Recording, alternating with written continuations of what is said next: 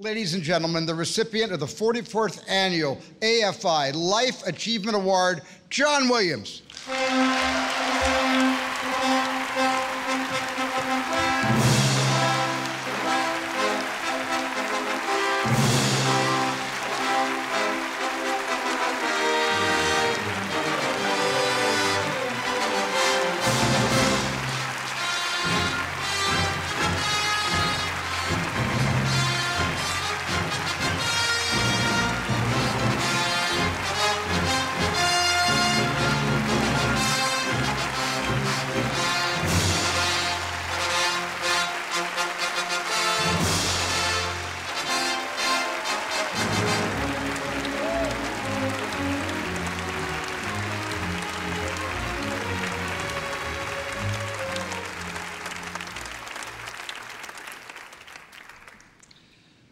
First of all, what an amazing evening this is.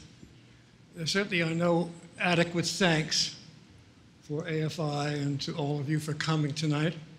When Sir Howard rang me about this event, my first thought was, actually, I'm really much too young for a thing like this. I am very happy to be here tonight as the first composer honoree, and I can think of many deserving colleagues in the past who would have certainly been wonderful candidates for this. I owe a great deal to these men, and I owe a great deal to film, certainly. Music is like architecture, sculpture, and so on, thousands of years old. And film is the new kid on the block, 100 years barely. And though we will watch its evolution carefully, side by side with the art of music, I am enormously grateful, as all composers are, to film for giving us the broadest possible audience worldwide that any composer has ever enjoyed. I'm certain that Beethoven would have shunned it, but Wagner would have had his own studio out there in Burbank with a huge water tank with a W on it. And I really want to mention some of the great directors that I've worked with. George Lucas, certainly a genius. George, you've given me the greatest opportunity in the broadest canvas to write themes for characters. Luke Skywalker, Darth Vader, Anakin, Luke and Leia, the Force, and so on. For the first film, George, I even wrote, you'll remember, a quite heated love theme with a melody and a development section and a torrid climax, thinking that Luke and Leia were lovers. And I found out 2 years later that they were brother and sister.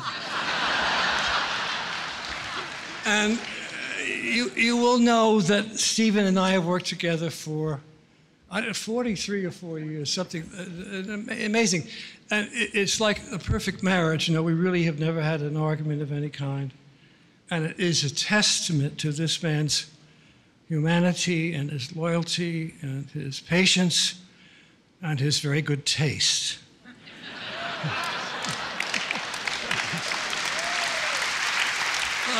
I have a favorite Steven Spielberg story that I want to share with you. And that has to do with the film Schindler's List, which you will all remember. And Steven came back with his film to show me the first cut, as he always does.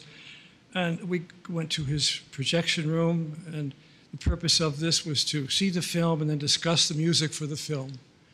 And you'll remember the film. It's the story of Oskar Schindler, who was a German civilian who protected and employed potential victims of the Holocaust. A powerful masterpiece of a film.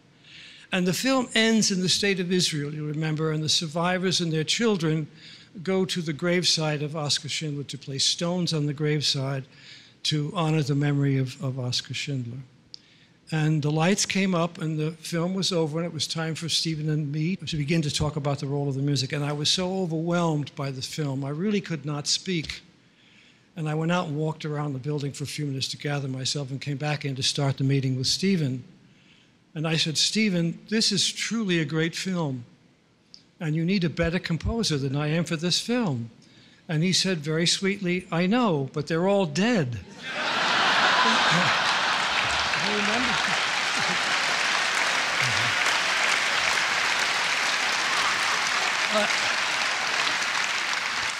to the AFI and its members and all guests tonight for coming. My heartfelt thanks for this indescribable evening. And once I get over being stunned, I will treasure this night always. And tomorrow morning, when I'm back at work, I will try to deserve all of this. Thank you all very much.